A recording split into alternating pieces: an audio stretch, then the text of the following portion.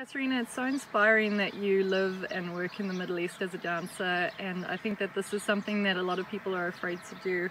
Can you tell us what is the worst thing for you about working in the Middle East? You know, I've been afraid to go there as well. You know, like most of the people who go there first time, even to visit, they're not sure what to expect because of you have all this news and TV. You don't know if it's safe.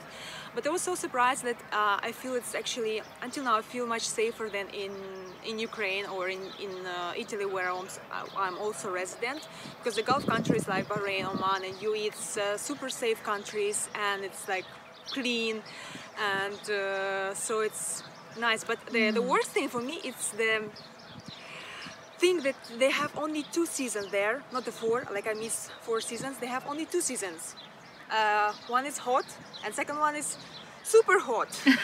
So it's like now it's like a hot season, so still when I'm going back it will be not that hot as before, so I can finally enjoy the sunbathing and go outside without air condition. I understand.